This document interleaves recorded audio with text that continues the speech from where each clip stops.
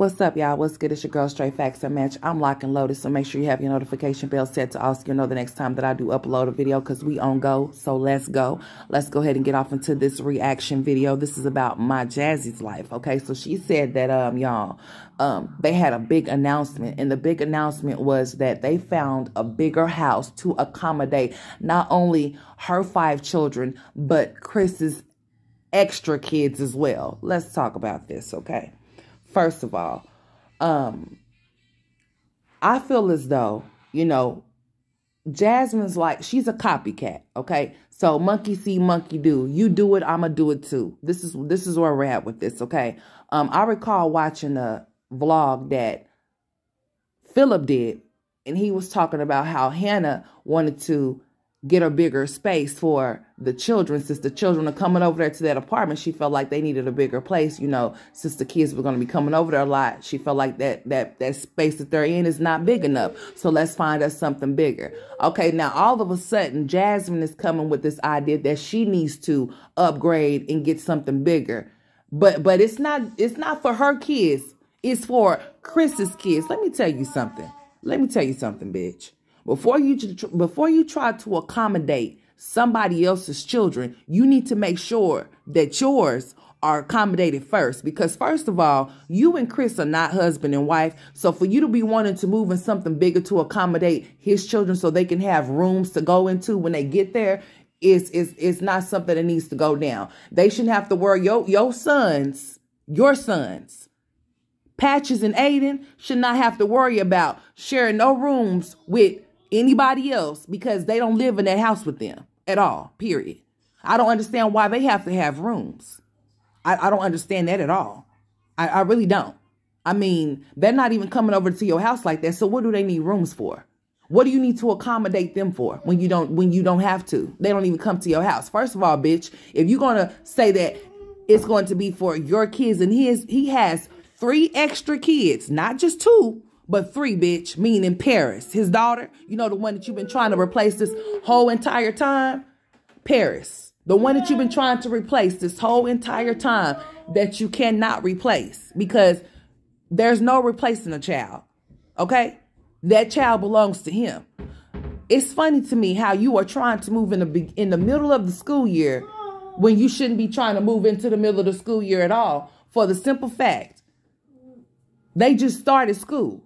So why would you be trying to move? If there's no reason for you to move, if that landlord is not putting you out, then I don't know why you would be trying to move all of a sudden in the middle of the school year and talk about how much of a hassle it is to do so. You already know that. And then going to say that it's still in the school district, but you don't know if you should take it or not. You don't know if you should take it or not, but it's still in the school district. You're going to sit here and tell us that you don't put a deposit down on this home. And they're going to allow you to sit and think for 3 weeks before they, girl, please, let me tell you something. Nobody's going to sit up there and hold up their property for you for 3 weeks for you to pick and choose what you want to do. It's either you know or you don't know. Don't nobody go put a deposit on something if they don't have the intentions to move in. That's some dumb shit.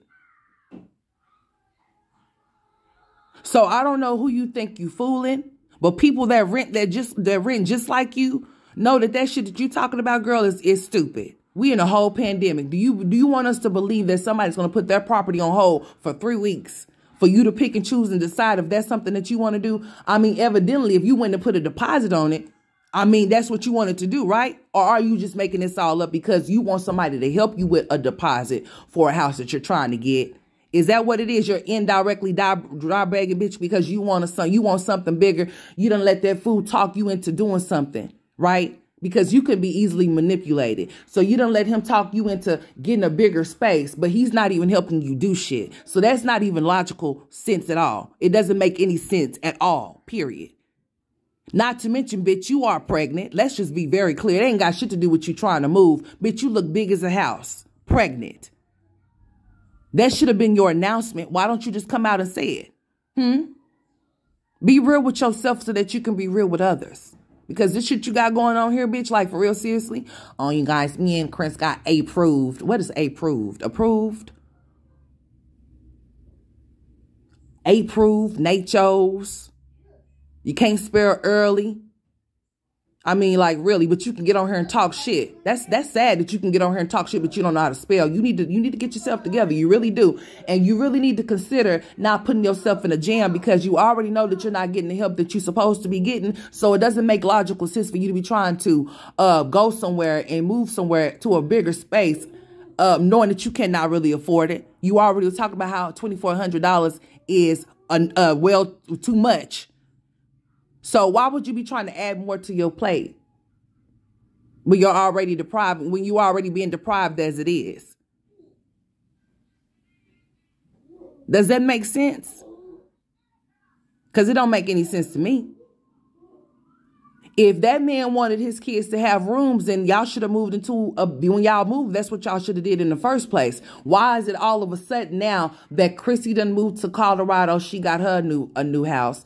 Now that Olivia's done moved, she's done moved into a house. Now all of a sudden you talking about a house, because bitch, you are something like, listen, like I said, copycat. You have the copy. I done diagnosed you with the copycat syndrome, bitch. You and a lot of these bitches that's on this app, just like the copycat, don't have no originality or nothing. Just be taking people's shit and stealing it. And try to make it your own. But you epically fail every single time, bitch. I mean, like, for real, on some real shit, because it doesn't make any sense for you to bite more off than you can chew.